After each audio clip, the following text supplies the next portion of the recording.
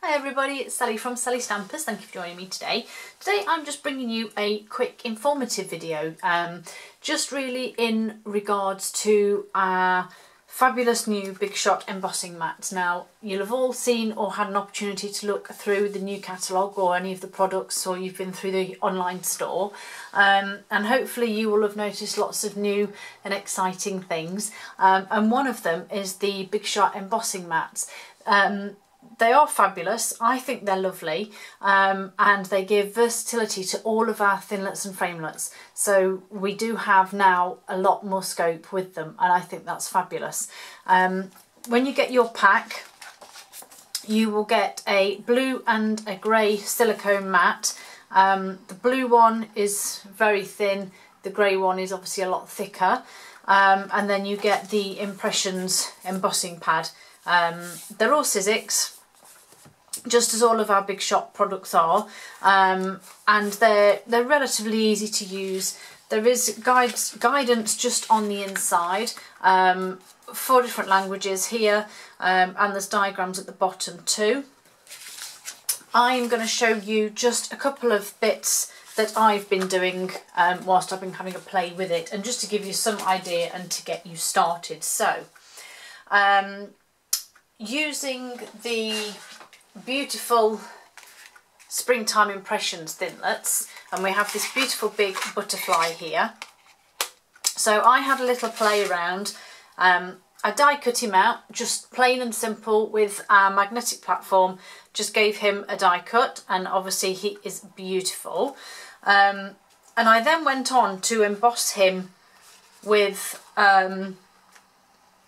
the blue thin embossing mat and the grey one, the thick one.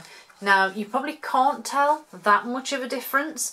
What I will say is that, I don't know if you can see here, there's a tiny bit of cracking on the card. So I did spritz them both, but I left this one just a minute longer, just to sort of let the water soak a little bit, and it has made a little bit of difference. But they're not cut through. They are embossed images. So from a die cut, we now have a beautiful embossed image. And again, if you wanted to, obviously you could use him to layer him up, and you've got your embossed image underneath and then your die cut on the top. It gives us so much more versatility and so much more scope.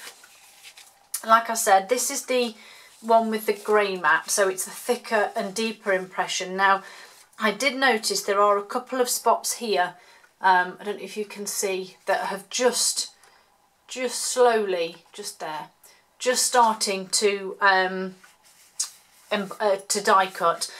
But I think if you were to have that on a card, and maybe you had a layer on the back, or you used this as a layer, you know, you cut it out square and used it as a layer, then obviously you'd be able to see, you wouldn't see the die cutting and you would just see that beautiful embossing. But like I said, just fantastic that it gives you now versatility with our dies.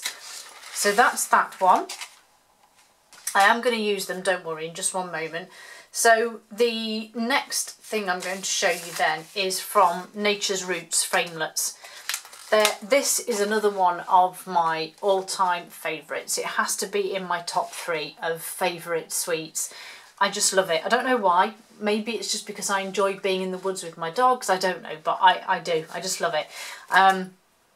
You'll have seen the suite. I've used it a few times on cards and stuff as well, and other projects, so you'll have seen me use it. But what you will notice is that we have these 3 pieces here that are embossing pieces. Now, if you have a quick look in the catalogue, which I can now show you, when I actually find the page that it's on. I tell you what, this will be a quicker way. 142, there we go. Found the thinlets. So now I can find the suite. So, obviously there is the suite. It is beautiful. It has everything in it that you would want. And if you go to the framelets page, which on this one is 218, that's actually what I was going to show you, my brain had gone for a moment. If you have a look at our framelets now and thinlets at the back, you will notice that we've got some random colouring boxes going on here, and at the very bottom here in very small writing it tells you standard dies, the light green is detailed dies and this pale blue, so I suppose you'd say Pet Pizzazz is detailed dies, Coastal Cabana is embossing dies, so you can actually emboss with these images. So you will notice that we've got the eclectic layers, that's one that obviously we use to emboss, the bottles and bubbles, lots of goodies, build a bike, so you can use them to emboss, and that is what these 3 pieces are for here, and they give fantastic results. So let me show you.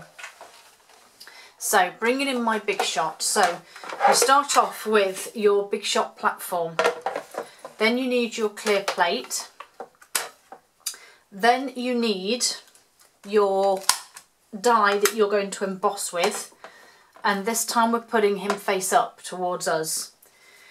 You then want your piece of cardstock that you're going to die cut. So for me, using these leaves, I cut them out already, and this is a little bit of a fiddle until you get used to it. So turn it the way you want the embossing to be. So again, this is sort of the wrong side of my card, so I'm putting the correct side of my card face down. If you're just doing it anyhow, it doesn't really matter.